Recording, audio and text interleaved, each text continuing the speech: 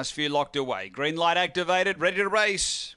Race 5, Mt-Gambier Greyhounds. We're ready. Set.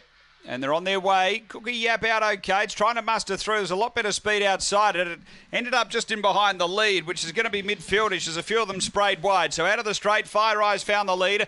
Blondie 2 to second, diving to the fence hard. A couple away, Chatty Gary. 3 away, Glenville Kelly. 2 to Tuscan Flex. A length, Cookie Yap. 4 away, Winmore Miranda. And 2 to Mount Duke back at the tail. Down the back is Fire Eyes. About a length or so, Chatty Gary. Then Blondie 2. Well back, we've got Tuscan Flex. Cookie Yap not in the race on the bend. Fire Eyes in front, railing through again, Blondie 2. Blondie 2 takes the lead from Fire Eyes and it drew away in the end, Blondie 2. Beats Fire Eyes, third Chatty Gary and 5 away Tuscan Flex, fourth. Cookie Yap next. Then Winmore Miranda from Mount Duke. And back at the tail end is Glenville Kelly. The run here is around 35.90.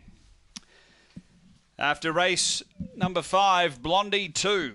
Able to work over from the wide draw. She got over to the fence in the early part of the race. It took her all the event to really get home along the inside hard, and has been too good. Sandra Elms, Richard Bohm, a Fawn Bitch, March 2015. Spring Gun as it goes. Number 8, the winner, Blondie 2.